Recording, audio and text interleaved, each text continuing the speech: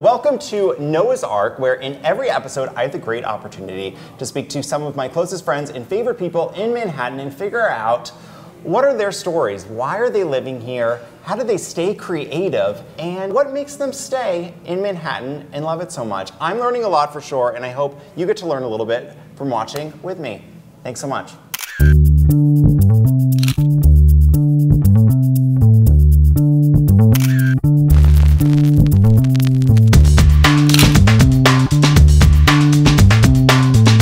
Okay guys, welcome back for another brand new episode of Noah's Ark. Happy New Year, by the way. And something I was thinking about lately is how do you keep that adolescent rebellious phase alive, but as a mature adult, having some excitement in your life without getting arrested. And someone I was thinking about talking to is my good friend, Peter Davis, who is joining us.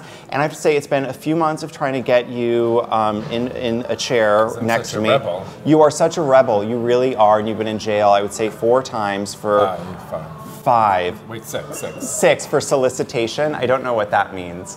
You have quite a reputation in New York. You've been around for a while. You've been through so many different scenes and phases. But what a lot of people don't know about you is you had this totally badass phase while you were growing up in Manhattan, coming from a quite well-to-do environment, and you were can we say rebel? A badass? Yeah, it was like the punk of Park Avenue. You were the punk of Park Avenue. So explain this to our viewers at home. What was going on with you? Yeah, I grew up in a very preppy Upper East Side household, and I had blue hair and mohawks. You know, I was like rebellious on the outside, and my spirit was rebellious, but I wasn't shooting up drugs or, you know, right, snorting cocaine in the subway. Right. Like, you know, my rebellion was more creative.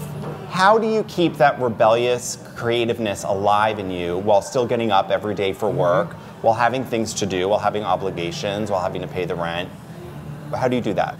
I'm a magazine editor. I've been the editor of a few magazines. I started my own magazine, which you were beautifully in. And I think that, you know, that's a rebellious thing in itself. Like, I may be in a suit, but I'm in like a combat. Oh, yes, and that is rebellious. Which in a different life would work with blue hair. It's true. So I never really let it go. If I could, I would wake up every morning and look like a cartoon and have like green hair. How do you view the cautionary tales that we see in New York as a way to remember what not to do? You know, I never was like a drug addict, which probably helps. And anything I did, I got out of my system young. You know, people always think, oh, you grew up in New York, that must be so insane.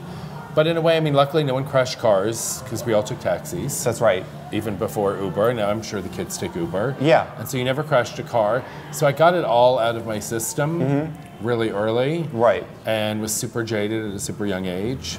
I wasn't like a 35-year-old like pothead or cokehead.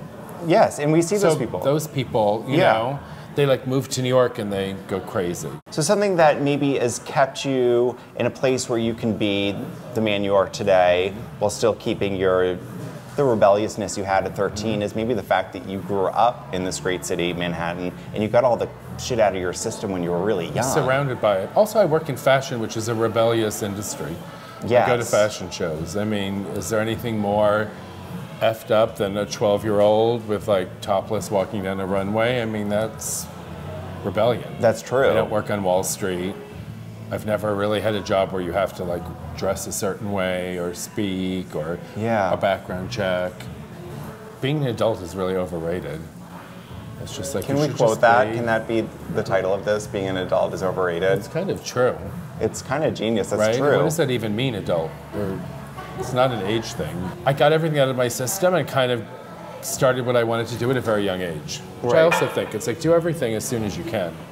And again, you know, the boarding school I was kicked out of now asks me every year to speak to students. So in the long run, get kicked out of boarding school. They really don't remember. If you go, or whatever school, they don't remember. Yeah. In the end, it doesn't matter. So I think in conclusion, what I learned is you don't really need to view yourself as an adult to be a productive human being. And be kicked out of school. Get kicked out of school. And you'll be happy.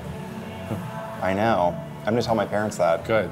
Thank you so much to Proper West. We filmed this entire episode in this great restaurant and bar in Midtown Manhattan, and I think Peter and I are probably gonna go downstairs, maybe have a Diet Coke and a few pieces of lettuce and get really out of control. And I will see you guys next time on Noah's Ark, which is on NewYorkNatives.com. You and Lady Gaga are kind of like sisters. And that's not what we're focusing on because I really want the spotlight on you. And we love Gaga, but I want the spotlight on you.